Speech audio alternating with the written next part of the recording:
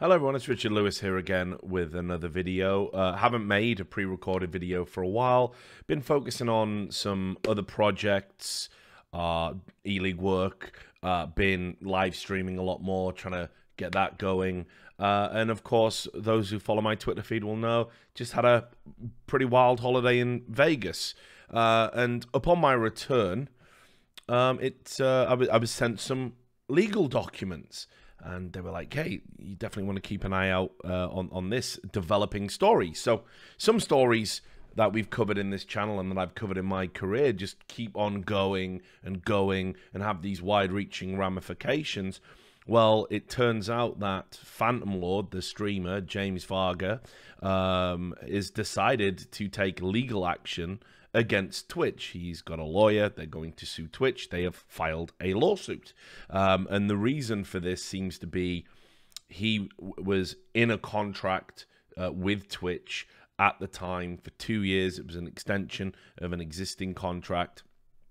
And he believes this contract was terminated unfairly because it's never been made publicly clear why Twitch did indeed terminate the contract. I guess we're all stuck sort of having to, speculate as to why it is, or that was the case. Now we've got this legal document. We can look at what Mr. Varga is saying, look at what Phantomlord is saying, and sort of dig into it. So I was reading it, when I came back, and wanted to get a video and get my perspective. It's a particular interest to me, because not only was it my story, I am named in the lawsuit, and there's some demonstrably false things said in the lawsuit about me. So that's interesting. I've already notified my lawyers just to say, hey, this is the lawsuit I'm named in. This is false, the things they're saying about me. Is there anything we can do? So we're going to get into that, I suppose, probably down the road. Like I say, it's just such a insane clusterfuck, all because somebody won't take it on the chin that, you did this. These were the consequences. Now get on with your life. I mean, I don't work for Twitch. I have no affiliation with Twitch per se, other than being another streamer. I had nothing to do with his Twitch ban. Certainly didn't foresee that he would be banned from Twitch when I published the story. I didn't think of any consequences beyond trying to stop what he was doing. So, or do we have to pretend allegedly doing? I don't know. Anyway, let's get into the legal document. I've got it here, and I put it on Scribed because it's on one of those sites where you have to pay, and I can't get it to work in my recorder. So let's just go into it. And you can see here, this is it being filed. And I'll give you, there's so many interesting parts to it. I'm probably going to read out most of the documents. So this might be a lengthy video, but at least you'll get all the information. I saw a few people already starting to put screenshots out there. I want this to be kind of the one-stop shop, the holistic breakdown. And of course, goes without saying, I'm not a lawyer. But I've been around a lot of things, so I will probably give my opinion on a few, things to do with this lawsuit. But anyway, you can see here, this is an action for monetary damages and injunctive relief brought for violations of the laws of the state of California, including sections 17200 of the Business and Professions Code, and for breach of contract, intentional interference with contractual relations, and intentional and negligent misrepresentation. James Varga is a resident of Las Vegas, Nevada, and from 2011 through the present has remained one of the most popular online and social media personalities within the blossoming esports and competitive video gaming industry. It's quite interesting, actually. They assert throughout all of this that he is to do with esports. I wonder if that's something to do with the fact that esports is kind of blooming right now, and it might speak to him being able to get more damages. But of course, we all know, he had a tangential link to esports at best. He was very briefly a competitive League of Legends player, hasn't excelled or achieved anything of any real note in any other game. And his streams were towards the end pretty much 50-50, if not more predominantly, him sort of gambling and using the CSGO skins mechanisms within the game. So that's like saying all these other people, you know, T Martin and stuff like that are into esports. They're there, they're on the periphery, but they're not really industry people. Varga initially gained recognition as a competitive player in the League of Legends game and later in the game Counter-Strike Global Offensive. I mean, I don't know if they're trying to imply he's a player there. In late 2012, Twitch TV Incorporated approached Varga with an opportunity for Varga to begin broadcasting online streaming content on the Twitch TV platform. For nearly 4 years, beginning in November 2012, Varga served as one of Twitch's most popular and successful content providers. I mean, this is fair comment. Varga amassed approximately 16,000 paid subscribers on his Twitch TV account, had well over 1 million followers, making it in the top 10, and his online content for Twitch was viewed over 88 million times. Because of this immense popularity, Varga's content on Twitch TV contributed significant value to Twitch's brand. Throughout the Twitch TV platform, Varga gained numerous valuable sponsorships and business opportunities. Despite Varga's popularity and success, on or around July 19th, 2016, without notice, Twitch improperly suspended Varga's Twitch TV account and then terminated the contract. Twitch has never provided any formal explanation for a suspension. This is interesting because this is a little bit contradictory to what is said later on. There's been several explanations. They later argue that the explanations changed, so they certainly have. They might not have at the time of termination, but that's some very vague and fuzzy wording there. And you'll notice there's like little spelling errors and inconsistencies in the document. A few people have been laughing about that. I've seen some terribly written legal documents in my time that have somehow stood up, so I'm less inclined to mock it, and I'll treat it with the respect it deserves. Twitch has only made vague and ever-changing allegations of breaches of the terms of service. Twitch has attempted to excuse its conduct by alleging that Varga broadcast improper content, yet Varga broadcasted content similar to what many other popular Twitch content providers also broadcast, and in fact, during the course of Varga's performance of his contractual obligations as a content provider, representatives from Twitch repeatedly informed Varga that he was permitted to broadcast the very content that they later used as an excuse to legally terminate his contract. Significantly, under the terms of Varga's contract, Twitch was required to provide written notice of any purported violations of the contract and was further required to provide Varga with an opportunity to cure his purported violations within 30 days. However, Twitch provided no such notice, much less opportunity to cure these alleged violations. Now, I've got to say this. I haven't seen the contract they've signed. That's going to be hugely important because there might be a clause in there which says they can terminate at any time. I would be amazed if they brought a lawsuit should such a clause exist. That would be incredibly stupid, borderline frivolous. But equally, I can't imagine a company as big as Twitch not putting in the significant and suitable legal protections to protect them from needing to suddenly terminate a partner's contract for whatever reason. And, you know, the current state of Twitch right now, we all know it. People get banned left, right, and center with very little formal communication or reasoning, and we know there's a lot of inconsistency in a lot of these bans, which is a situation Twitch is trying to remedy by bringing out this new terms of service, which they've had to put back because the first announcement wasn't clear. So, you know, they're definitely, I mean, there is a chance, right? But they obviously think a lot about this banning because it's become such an important part of what they do on a day-to-day basis. And certainly they've made protestations in the media saying we're going to take all this, you know, hate and abuse and harassment. We're taking all that very seriously. So I can't imagine they would jump to that stage unless they had a robust contract that enabled them to terminate at will. It would seem very strange to me. This is where it gets interesting. For me, more egregiously, Twitch justifies its illegal breach by pointing to unsubstantiated, false accusations leveled at Varga by a third party, whose accusations were the culmination of an effort to publicly disparage Varga and take advantage of his popularity. Now, this, I assume, I'm not named specifically in this part, but I assume this does refer to me. Now, here's what I will say. First of all, are they false or unsubstantiated? You know, I'm not saying that that is contradictory, that it can't be both, but it was certainly substantiated. If, you know, it was substantiated by interviewing other people involved, checking times and dates, substantiated by the Skype logs themselves, and indeed, in this very legal document, which you'll see, they do not deny that the Skype logs are real. So finally, all the Phantomlord fans that have been spamming me with that shit for years now, you know, for over a year, saying that the logs were clearly faked and edited, well, not according to Mr. Varga's own counsel.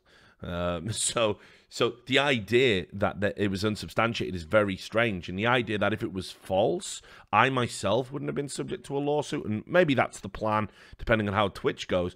But as I've said all along, there's so much evidence we didn't put out there because we wanted to protect other people. You know, bank details, you know, interviews. We kept hold of it because we felt there's no need for anything except this important part of the story to get out, and people will trust what I report because I'm a trustworthy reporter. But we'll talk about me more later on. Though Twitch has benefited significantly from Varga participation as a Twitch TV content provider, and Varga had helped Twitch, had helped increase Twitch TV's visibility and market share, Twitch dropped Varga without warning, without explanation, without ever asking Varga about the accusations.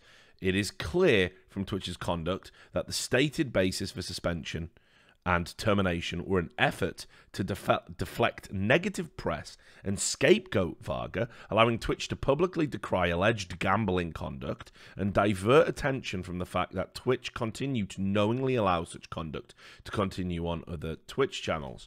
I mean, again, this is a bit weird because it wasn't, you know what I mean? It wasn't that. It wasn't the fact that you were just streaming gambling that was the issue. You know, and certainly I do not know why you were suspended. But then there was the issue of there was fake subscribers subscribing to your channel after you were banned. So that in itself, and that was inarguable either. And again, that is admitted in this document. So that to me seems, you know, it doesn't matter if you paid for them. Twitch have been very clear. If somebody view-bots your stream, there is a chance that you will get banned for it, even though it's beyond your control. So, you know, that's been historically proven. So I imagine it's the same for fake subs. It says here, as a result of defendant Twitch's unfair and unjustified conduct, which was not only in clear violation of the party's contract, but also independently tortious, Varga has suffered damages and harm. Accordingly, Varga seeks monetary damages and injunctive relief. So we can skip through all of this, the jurisdiction, the parties, not very interesting. Now here is where they start to break down the contract that was signed. And some of this does seem to be a bit of a headache for that you pay when you have like legacy costs, when a business like constantly evolves and you're updating people's contracts and stuff. It's like a throwback to the good old days when you did stuff differently. Sometimes, you know, maybe there is a clause in a contract that you're not thinking about when you know, release them or take a punitive measure against them in the present day, right? Because you're actually operating on a contract you would no longer issue.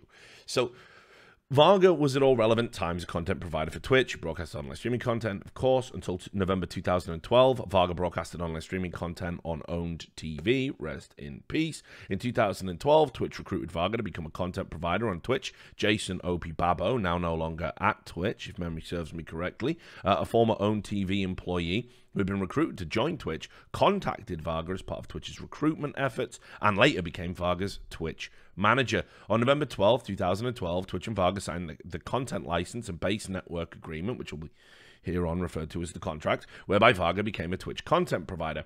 Pursuant to the contract, the parties agreed to revenue sharing relating to revenues generated both from advertising on Varga's Twitch TV account and from paid subscriptions to Varga's Twitch TV account. Varga was further entitled to receive 70% of the monthly gross subscription revenues for his channel, with Twitch receiving the remaining 30%.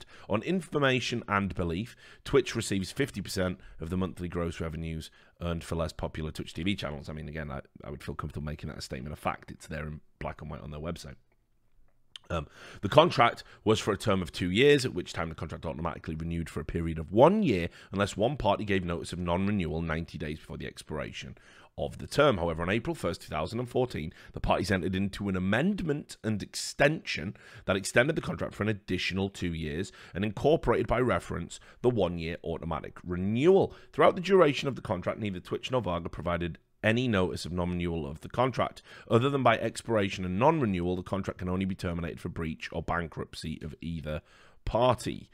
Under the terms of the contract, to effectuate a termination for breach, the non-breaching party must give written notice of the alleged breach. The non-breaching party can only terminate the contract if the alleged breach is not cured within 30 days of the breaching party's receipt of the written notice. So again, if you take that at face value, basically what they're saying is Twitch never issued the reason for the termination in writing, and they were compelled to do so. But what's also something to remember here, that based on the fact that it was an extended contract and that the termination took place 3 months in to the extension of the contract, all damages that Phantomlord is trying to get here would only scale 9 months, because that was all the contract was due to run.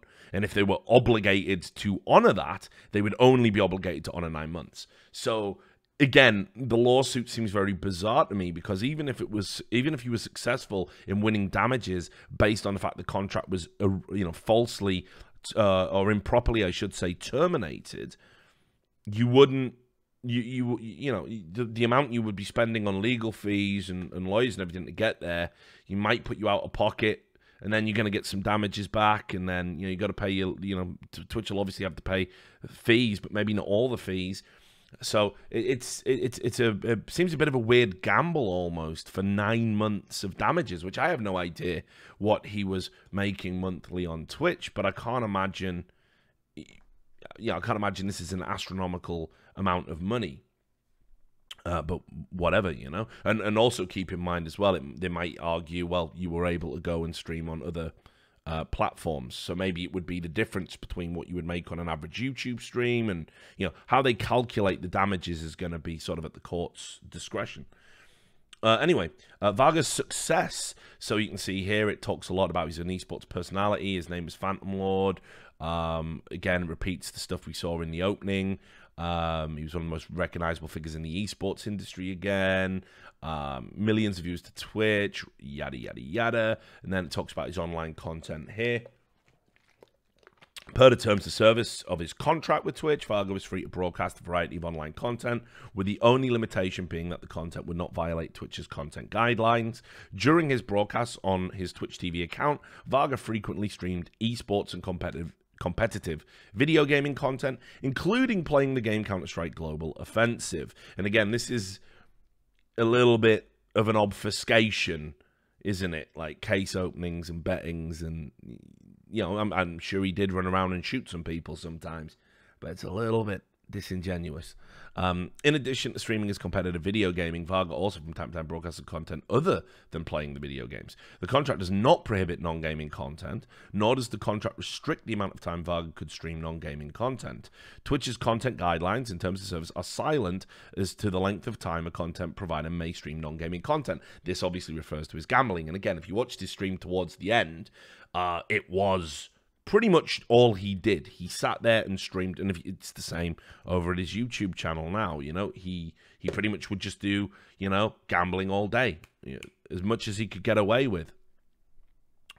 Twitch's we did that bit. However, on multiple occasions in 2016, Babbo advised Varga that as a content provider, Varga was permitted to broadcast non-gaming content, including gambling, for 30 consecutive minutes and no more. For example, on May 27th, 2016, Varga's Twitch manager Babbo stated, "Hey Phantom, I was told to let you know again that you have been streaming CSGO gambling for longer than 30 minutes. Remember what I said last time. Don't do the CSGO gambling as the main focus of your stream. Don't let it go 30 minutes at a time. Play some, then do a bit if you want, just not be the focus of your stream." Now, we brought this up. I think it was in another video. We interviewed some of Phantomlord's moderators from the channel. Again, further substantiation, dare I say it. And they told us that he had received this warning. So all of a sudden, everything that mod told me looks even more robust, doesn't it? Even though I saw the evidence. But you guys can see, you didn't see all of the evidence. You guys can see Phantomlord's mod also told us about this warning, and lo and behold, here it is, an illegal document with Skype logs as evidence. They're actually attached as exhibit, well, a bunch of exhibit numbers for each picture. Days later, Babbo told Varga, "You have been reported again because of the whole CSGO gambling for longer 30 minutes situation. You shouldn't be doing it longer than a few minutes to just play it safe. Honestly, it's a clusterfuck. This entire rule is confusing as hell. Ha ha. So time it to do what you think is correct. I just wouldn't risk it. Honestly, I have gone ahead and emailed internally to get you a proper answer for your good questions, which I'm sure can be used for other partners who ask the same thing. Because honestly, this whole longer than 30 is just odd to me. Why you can do it for 30 but not longer? Ha. Is it 30 in one sitting? Is it 30 cooldown? 30? Not even I know." Now, here's what I'll say about this. This is concerning because this says to me, Twitch implemented a policy and didn't really share it with all of the staff, people who were managing people's accounts who really needed to know this, said they didn't know this. Now, this could be that Twitch didn't communicate effectively with their staff, or it could be incompetence of one staff member. You know, we'll have to find out from Twitch, I guess, when they present their side of the argument and answer these specific claims.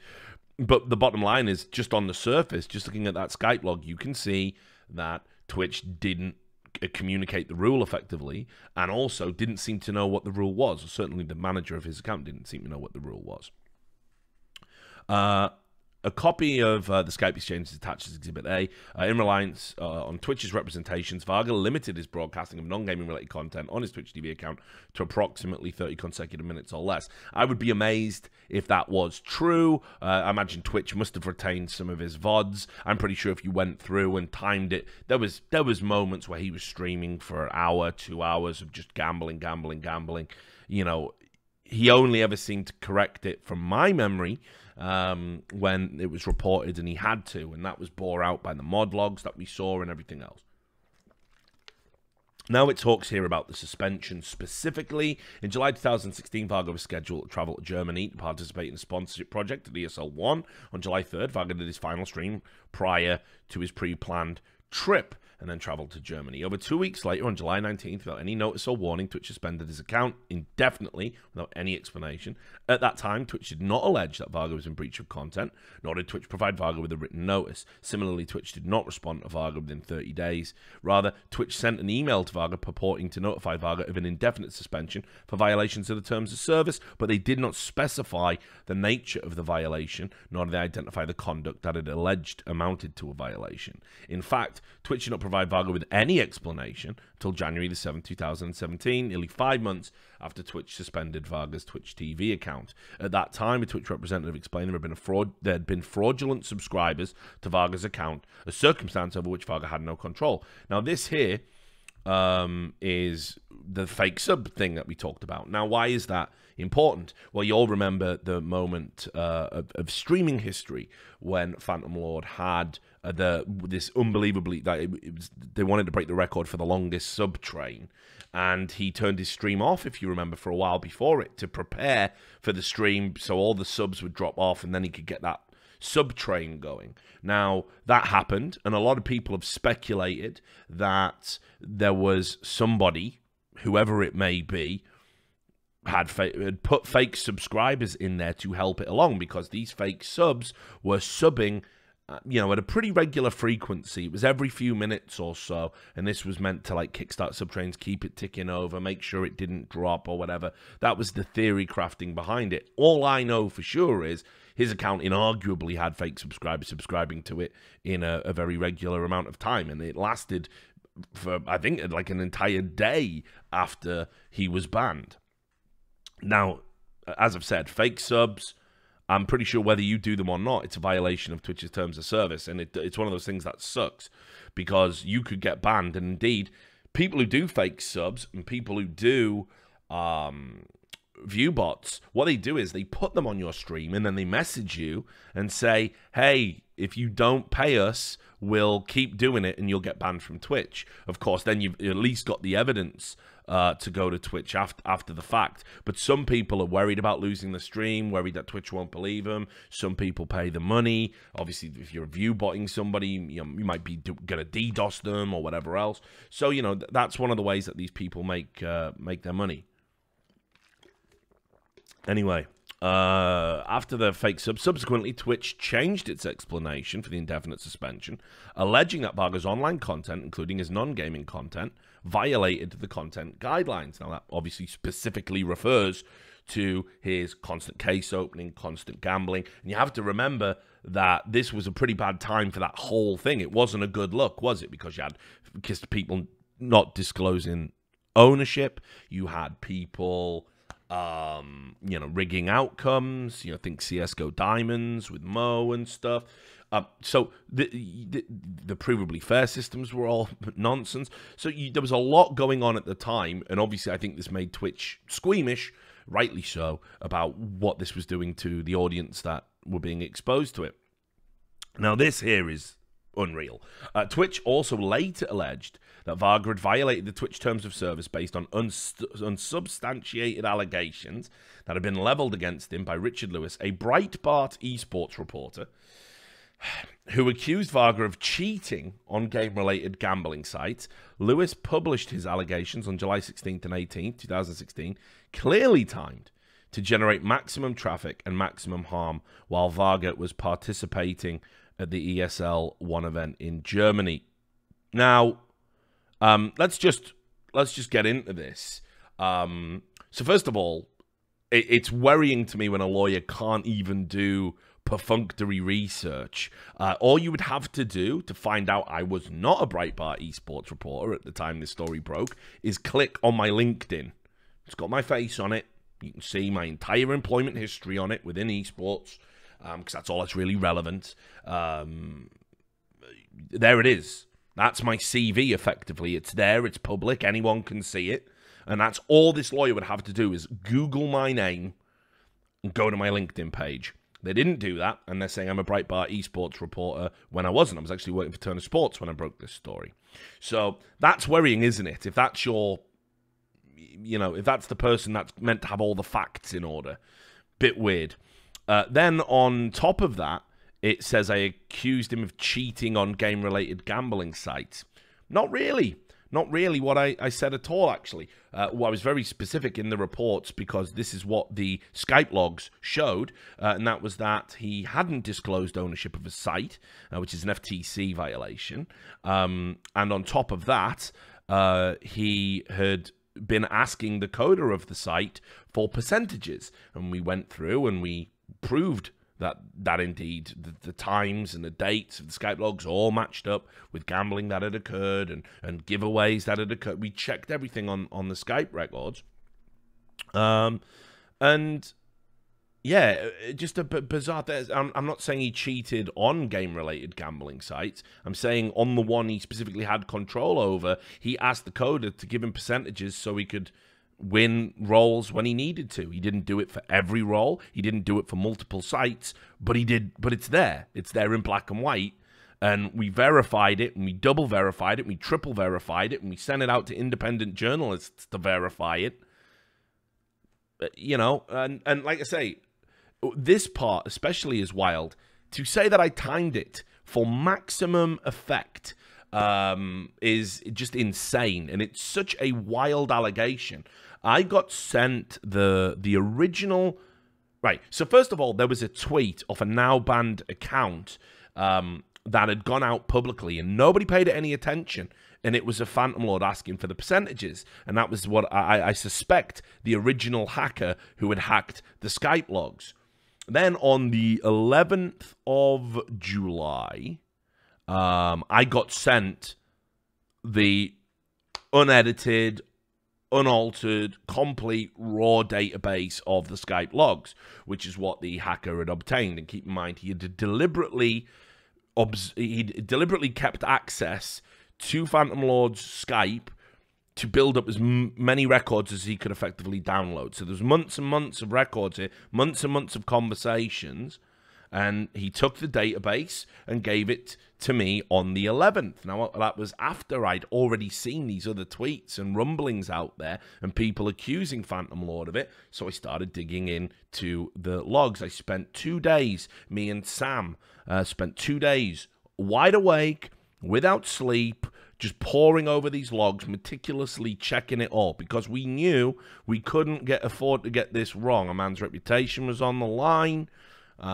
You know, these had to be verified. Now we talked to people who know about coding and Skype, and they told us there's no way that the Skype database is faked or edited. We talked to people that were named in the fucking conversations. Did you have this conversation? They showed us their Skype logs from their side of the conversation. They verified the details in it. We checked dates, we checked times, we checked everything for 2 fucking sleepless days. And then, and only then, when we had it all laid out, we contacted Phantomlord, and I can prove that because fortunately, I kept the Skype logs, and I've took a screenshot of them here, so you can just see here this idea that we didn't give James an opportunity to respond or any of that nonsense.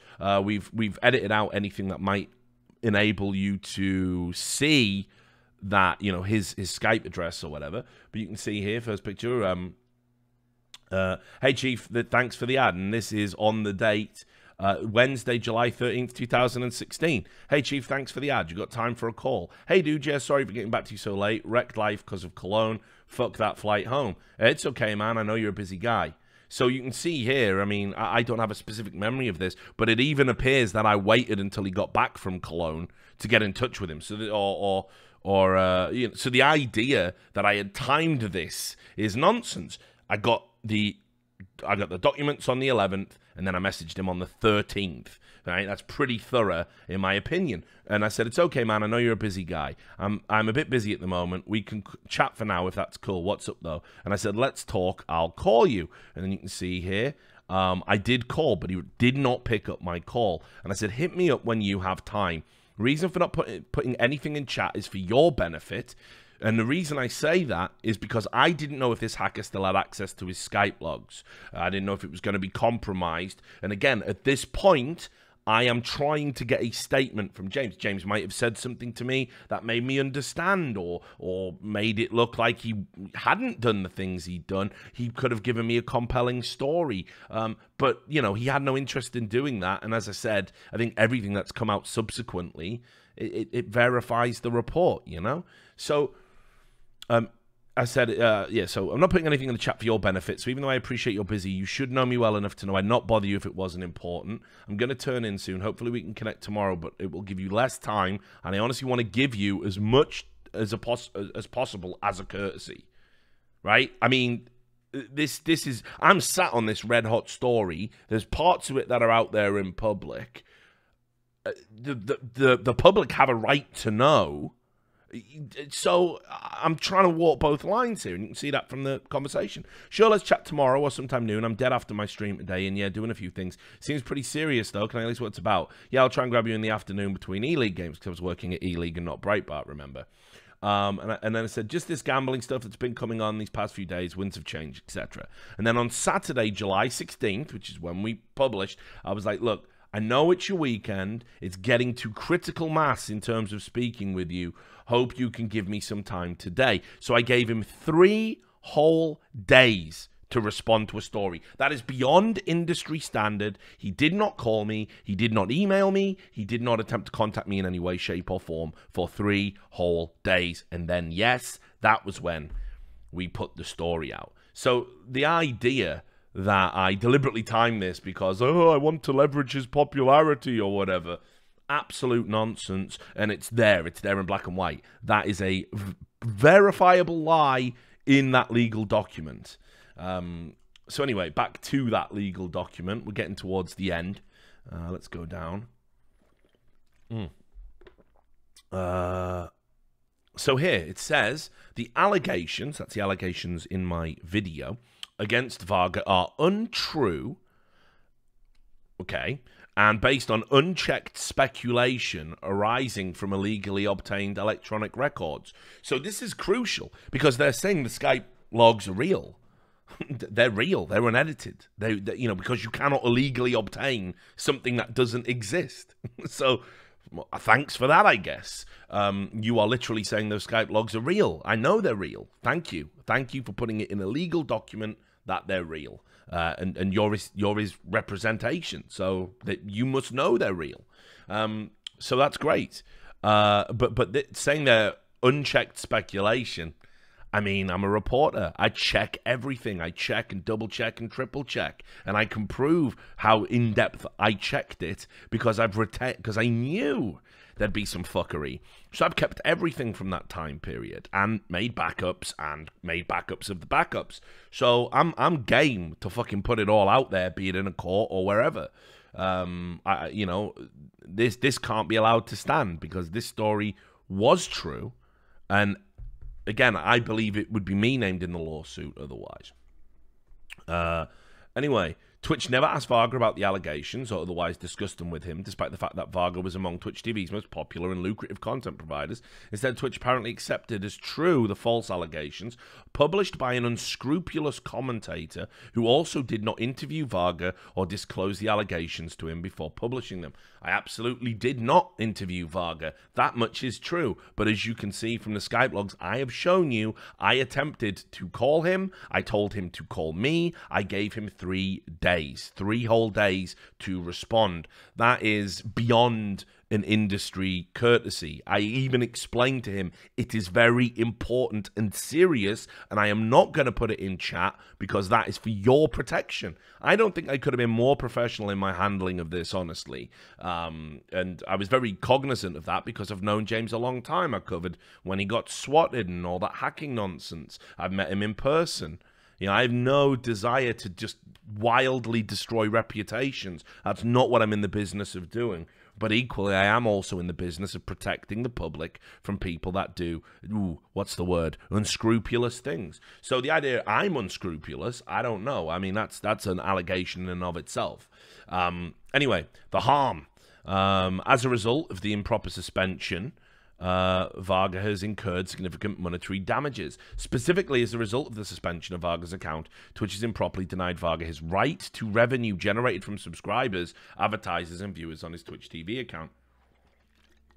It's interesting that it's referred to as a right there. I'm pretty sure that isn't the case, but okay. As the result of the suspension of Varga's account, Twitch has also caused significant reputational harm to Varga, who has now been prevented from broadcasting on the most popular and widely viewed platform within the esports and competitive video gaming industry for over 1 year, without any justification. In addition to the loss of revenues earned from his broadcasting content on his Twitch TV account, Varga has also suffered the loss of numerous sponsorship opportunities relating to his status as a professional entertainer. It's very interesting, actually, to go down that route, because I think if you say he didn't get the sponsorship deals specifically because of the Twitch thing, I think another argument might be he didn't get the sponsorship deals because of the type of content he was involved in. Not everybody wants to be associated with case openings and gambling, and certainly people who are in the business of gambling and case opening aren't going to be that squeamish necessarily about doing business with somebody who is now known for case opening and gambling. So it seems a bit of a strange argument, but whatever. Anyway, it then lays out what they want the specific damages for in the course of actions all the way through. So it's basically there's 5 courses of actions. This is the one that's more interesting. The others just repeat what we've already seen. This is interesting because it claims Twitch has violated the Business and Professions Code, Section 17200. So it says here, plaintiff hereby realleges and incorporates by reference each of the allegations of all the paragraphs above. Twitch's acts, omissions, policies, and practices set forth above constitute unfair competition, which is in violation of the Business and Professions Code. Twitch's business practices, as alleged above, constitute unlawful, unfair, and/or fraudulent business practices within the meaning of Section 17200 of the Business and Professions Code. Among other things, Twitch's business practices are unfair because they are injurious and/or their utility is outweighed by the harm caused. As the most established, popular, widely viewed and influential platform for broadcasting esports and competitive video gaming, Twitch controls an essential medium for personalities such as Varga to participate in a multi-billion-dollar industry. Twitch's targeting and suspension of Varga was arbitrary, made without justification, and in violation of Twitch's obligations under contract. Twitch's practice of asserting contractual rights that it does not have, namely the ability to arbitrarily suspend Varga's Twitch TV account without explanation, without written notice, and without presenting a 30-day opportunity for Varga to cure any violations, constitutes an unfair business practice. These unlawful and unfair business practices are likely to continue and present a continuing threat to the public. Therefore, Varga requests a permanent injunction pursuant to Business and Professions Code section 17203 to enjoin and refrain Twitch from continuing its unfair business practices and to order Twitch to immediately lift Varga's suspension and restore his Twitch TV account. And then you can see here, this will be the damages, this is what they want, and then this is the signature. So that's pretty much the meat of it all. I mean, you know, you can see there we read pretty much all of the document. That's the initial lawsuit filing. There will be other documents to follow. I'll follow the case right the way through. But honestly, again, it's a bit of a strange one. Certainly, I can see some issues with the way that it seemed to be handled internally by Twitch, but equally, you got to remember this is only one side of the story, and it's the side of the story presented by the person that's paid by Phantomlord to present as good a side of the story as possible. And I've just shown you there's lies in this document pertaining to me, so who knows? It's a very one-sided account of something that seems to take no personal responsibility whatsoever. And I got linked to a VOD of his most recent stream where he even said, I've got to keep streaming gambling on YouTube because it will help with the lawsuit. And he was talking about how the lawsuit was filed. So that's very interesting because I don't understand why that would be the case. It doesn't really make sense unless you were trying to make a comparison between YouTube and Twitch as to what's okay and what isn't. Well, that's a much broader thing and nothing you can really do about it. You can't dictate to Twitch what they want on their platform. So very bizarre. Probably just honestly an excuse to justify, you know, the continued type of content he's putting out, which is absolutely fine. Again, it's all legitimate now. No one has an issue. So anyway, there you go. I mean, you know, I know you guys are always interested in this stuff, and like I say, I was involved. There was no chance I was going to pass this one up, but yes, apparently this lawsuit's going to go ahead, and no doubt it's going to be very, very interesting. I've also got to say, I can't think of a notable time Amazon's lost a lawsuit, so this is going to be rock'em sock'em robots, I guess. But yeah, so there you go. Anyway, I hope you enjoyed the video and the breakdown. Sorry if it was overly long. You know how it is. It's a legal document. I waffle, and legal documents tend to waffle. But there you have it. So I'll keep you up to date with everything that's going on. Perhaps even might have some announcements of my own in regards to this case, depending on what, you know, happens next. And yeah, just, you know, thanks for watching the video. I'll see you on the next one. Take care.